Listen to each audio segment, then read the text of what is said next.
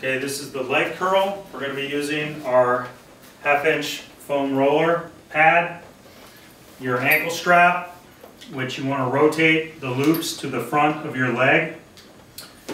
The proper range of motion for this is go ahead and put your knee on the pad in the middle. We do this independent leg. We're going to hook it up, and then we're going to curl up, hold it, and then let your leg go down. Curl up, hold, let your leg go down. So I'm going to go ahead and hook up. I'm going to pull some slack here. I'm hooked up. I'm going to reach up, hit set range of motion. Again, my knee is on the pad. I'm going to hold it up. That's the top part of the range. Wait for the beep.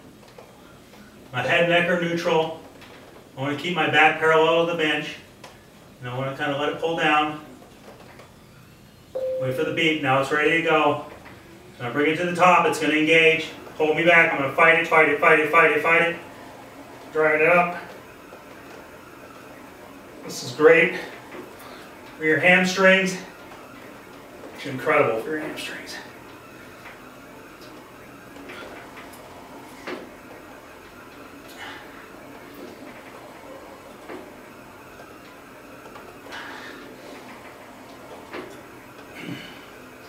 If at all you feel like you're getting drug in or something doesn't feel quite right, if you stop, it should stop. But worst case scenario, just reach forward and hit the emergency stop button. But it's waiting for me to go, so now I'm going. And then if I just stop moving and hit stop, we're good to go.